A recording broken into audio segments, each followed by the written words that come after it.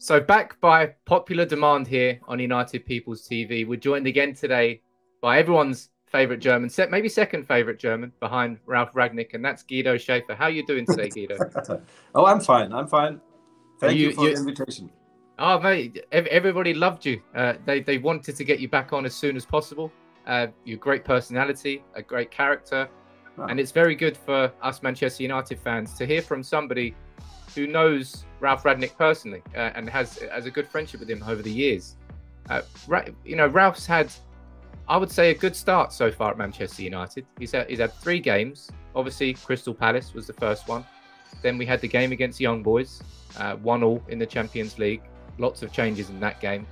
And then we played Norwich. So 2 wins, 2 clean sheets, and a draw in the Champions League. You know, have you managed to speak to Ralf at all, or heard from anybody from how is he settling in at Manchester United? Do you know? Yeah, I sent him some short messages and gave him some congrats for the first matches, and he's so delighted. He's so happy to be in this.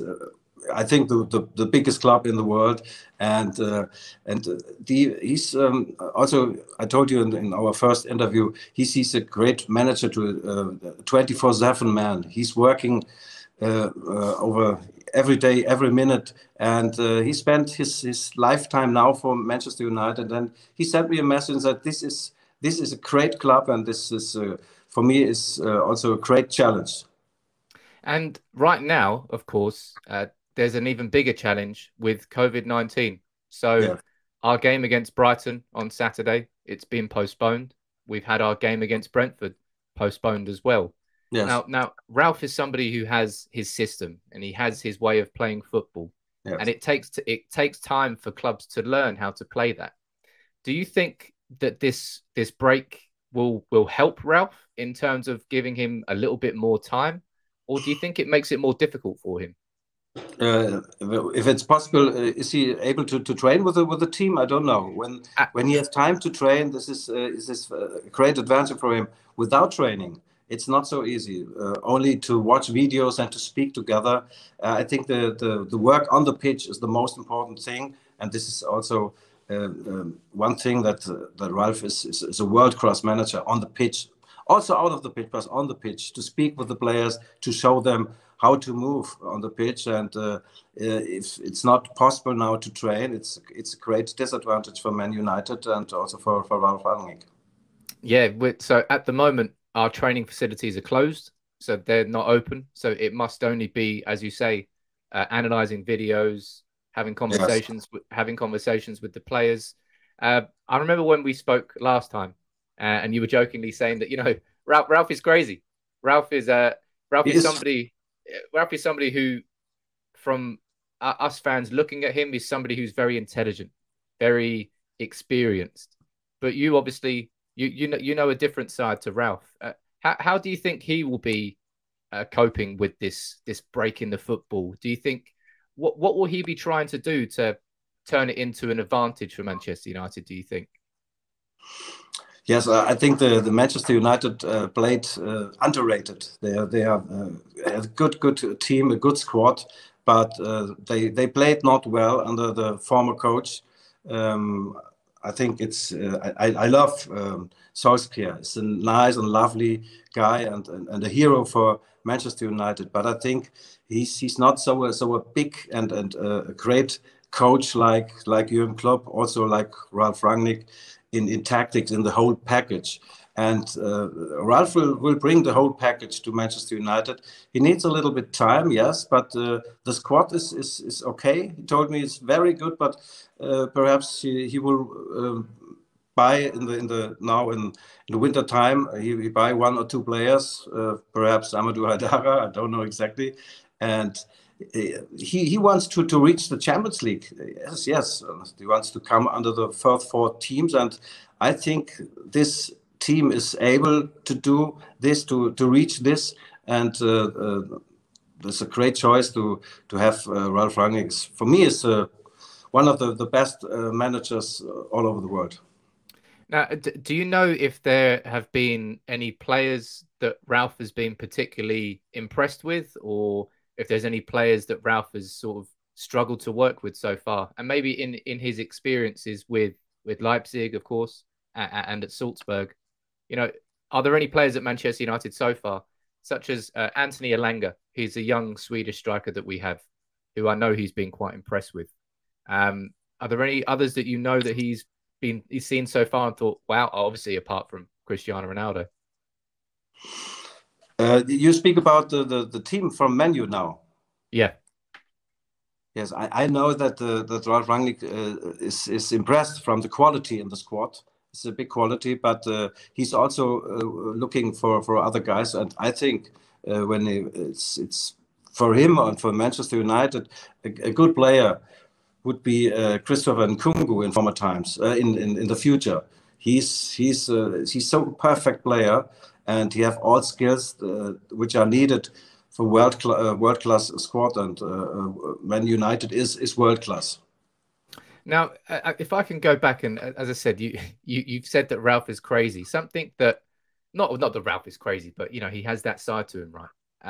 Something that we've been impressed with as fans is how Ralf has spoken to the press about players such as Paul Pogba and Anthony Martial are two players who we don't know whether they're going to stay at Manchester United or not. Now, Ralf has said that Manchester United, a club of Manchester United's size, should not be trying to convince anybody to stay at the club. Yes. And when it came to Anthony Martial, he said, I won't be listening to what agents say in the press. If an agent or a player wants to speak to me directly, then I will listen to them. Yes. Has that happened with Ralf before, with any players, that he's had to deal with that in the press, players who are trying to leave the club? And yes. No, it doesn't like it when players are speaking in the press about their dreams or they want to leave the club or to stay. He wants to speak one-to-one with the player, and this relationship is very important for Ralf to work in a good way with the players.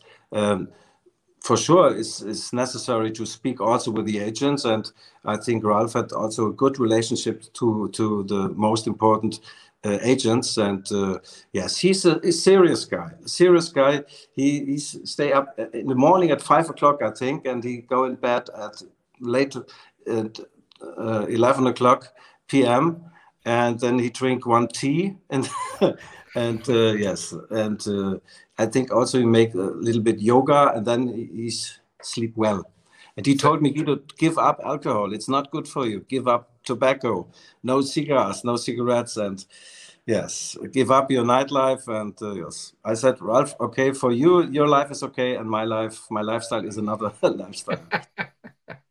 Are there any stories you can tell us about, you know, any stories that you might have about Ralf that, I don't know, that you've had yourself from a friendly perspective? Because it would be good to understand and get to know the man that we won't be able to see as fans. We'll only see him as the manager, but you say he's got a different side to him.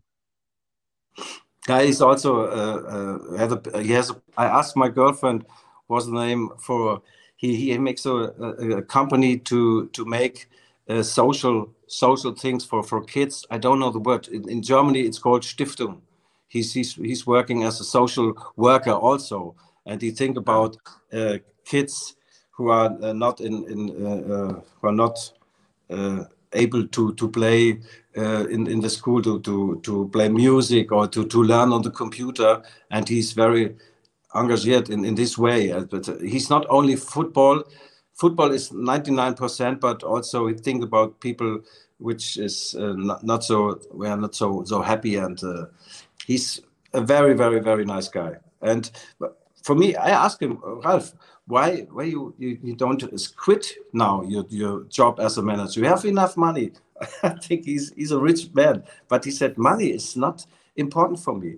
Money, yes, I have enough money. And he spent no money. He spent nothing. And he said, I want success. And 3 or 4 years ago, he told me that a dream is the Premier League and a dream is Manchester United. And now a dream comes true for him and also for the club. And he's crazy in a positive way. Absolutely. And that's definitely the impression that we all get, and the impression I get from you as well. Now, something that's happened so far is he's brought in a couple of new people. He's brought in Chris Armas from New York Red Bulls, and he's brought in Sasha Lense as a sports psychologist. Yes. But this week, Manchester United, we've had Kieran McKenna, who was an assistant manager, and Martin Pert, who was a coach. Both of them have left the club now. So would you expect Ralf to bring more coaches in? And I wanted to have a conversation with you about Jesse Marsch, who of course was RB Leipzig manager and was only sacked, what was it, 12 days ago? Yes. Is there any chance you think that Jesse could come into Manchester United, or do you think there's no chance that he would come in on such a short-term basis? Oh, I think now in this moment, Jesse is very disappointed about his time and about his end in Leipzig, and he's for a holiday with his wife in Los Angeles. And I think it was he had one chance to celebrate in the Bundesliga in Germany, or to have succeed, but he now I think there's no more choice for him. No more chance for him to work in the first league in Germany.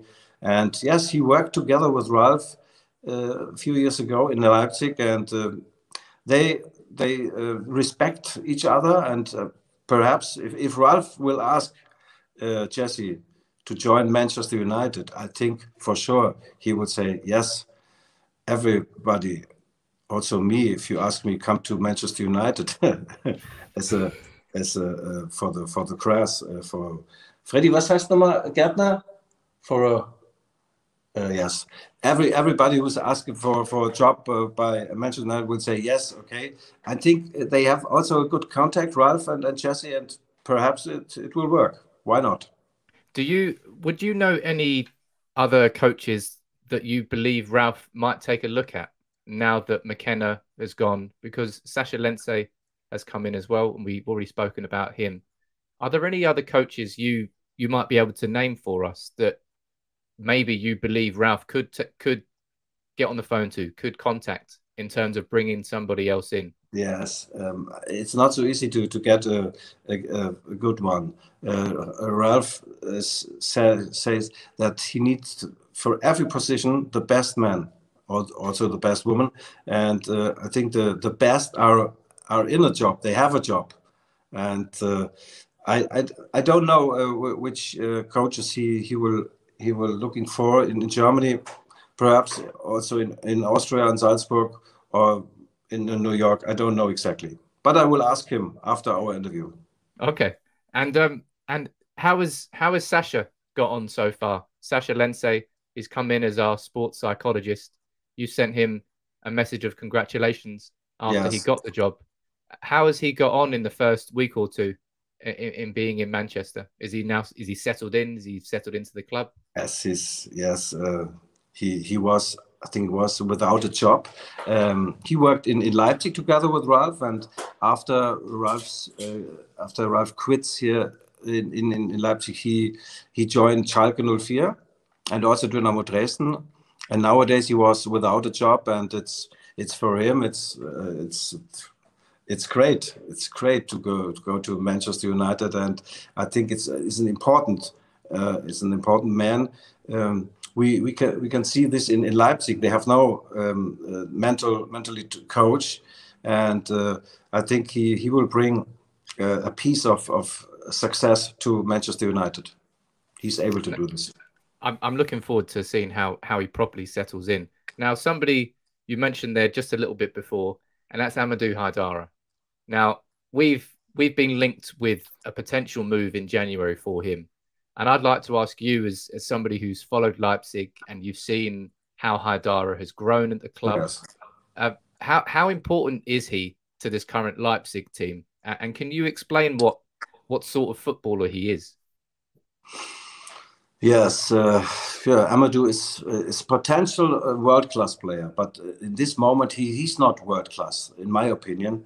And also, in my opinion, it's not in this moment a player for Manchester United. But okay, he's important player for RB Leipzig. Yes, is a good technique. He can handle. Can shoot with both legs, and he's not so fast. This is the disadvantage in his match.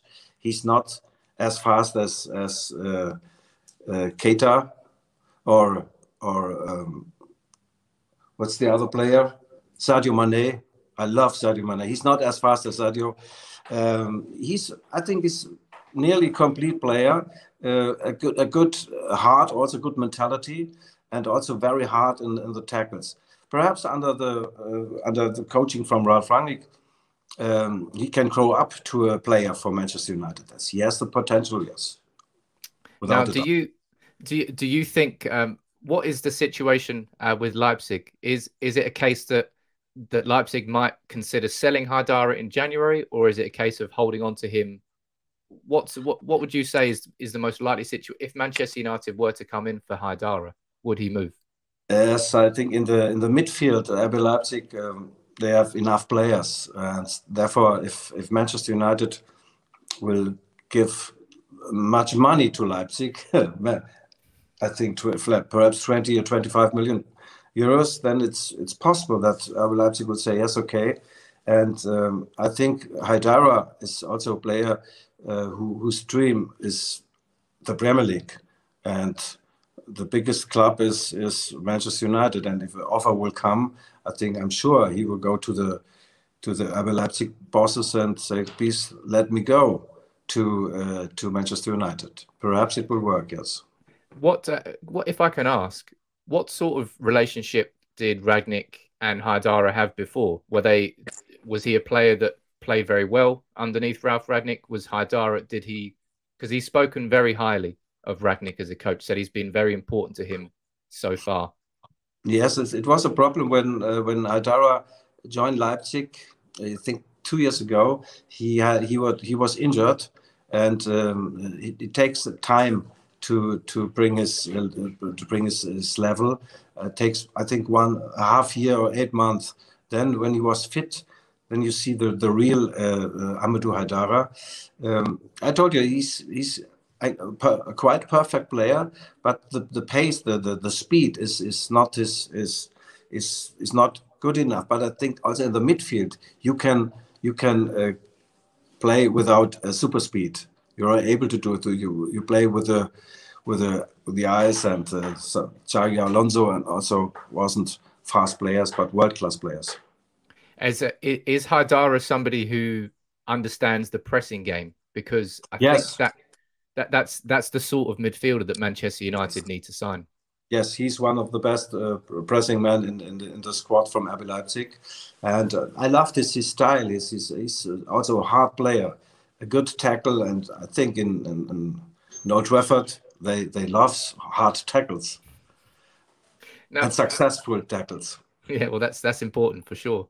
Now, if I can ask you one final question about the January transfer window, in his time at Leipzig and Salzburg, did Ralf Rangnick like to make January signings, or do you expect him to bring somebody into Manchester United in January, or do you think it's a bit different because he came to Manchester United during the season and didn't have the summer?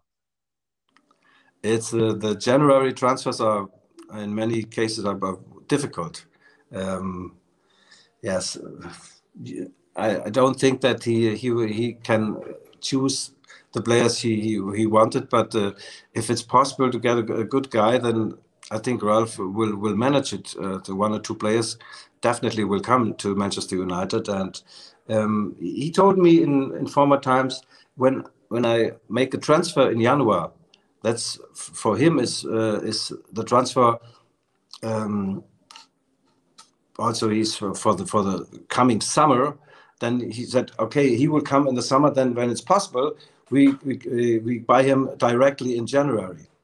This is his idea from transfers. Mm-hmm. Well, I personally hope he does, because I think he needs one inside this Manchester United squad. I think we do have a talented squad, but did you manage to watch the Norwich game at all? Yes. it was a game where Manchester United, we didn't have that sort of control, the control that Rangnick likes. And I think he's missing that inside that midfield. And that's why, for me, someone like Haidara, I think it kind of makes sense, right? It kind of makes sense. Yes. But hey, look, Guido, thank you very much for joining me again today. I want to wish you luck on moving apartment. I hope that goes well. Thank you, my friend. And I want to wish you a happy Christmas as well from everybody at United People's TV. Same to you. I'd love to have you on again at some point in the future. But yeah, I hope you have a great Christmas and a great New Year, my friend. Look at that.